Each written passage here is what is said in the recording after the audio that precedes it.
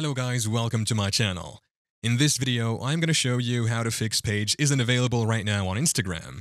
It is a fast and easy tutorial, so let's get into it. If you're experiencing the frustrating issue of seeing the page isn't available right now message on Instagram, don't worry. There are a few steps you can take to troubleshoot and resolve this problem. First, check your internet connection. Make sure that you have a stable internet connection. Instagram requires a strong and reliable connection to load pages properly. Try connecting to a different Wi-Fi network or switching to mobile data to see if the issue persists. Check your internet.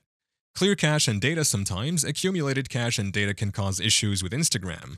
To clear the cache and data on your device, follow these steps. On Android, go to Settings, Apps, Instagram, tap on Storage, and then select Clear Cache and Clear Data.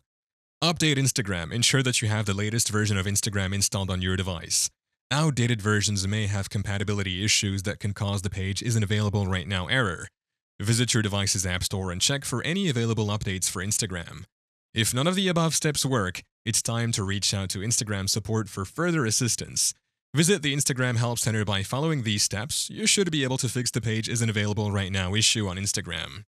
Thank you for watching. If this video was helpful, please leave a like and subscribe to my channel for more videos like this. And click on that notification bell to never miss an update.